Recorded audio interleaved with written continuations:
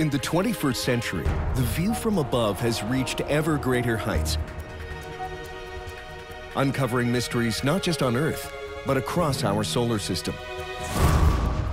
As we search for clues on Earth to solve these cosmic enigmas, technology reveals that outer space holds answers to some of our own abiding secrets, and may even hold the key to the future of human space travel. The red planet Mars is Earth's most tempting neighboring planet. Mars really does feel like the next frontier in space exploration.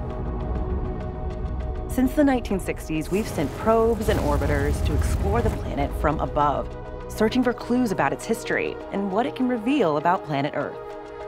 Today, there are even rovers on the surface, and space scientists are looking forward to the day humans can fly a mission to Mars.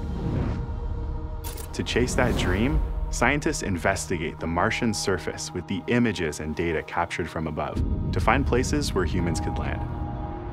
A landing site needs to be close to major areas of interest, including where signs of alien life could be found, and any resources that could support a human mission.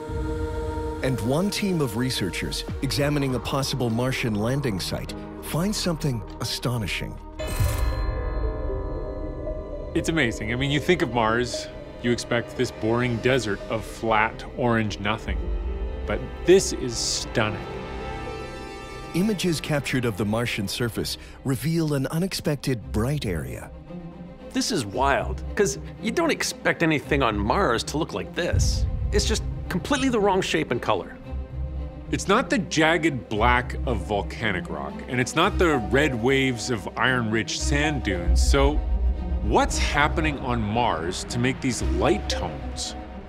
And this is pretty big. It's around 6 kilometers long and 4 kilometers wide. That's 7 times bigger than Central Park. So what is this thing? What could it be made of?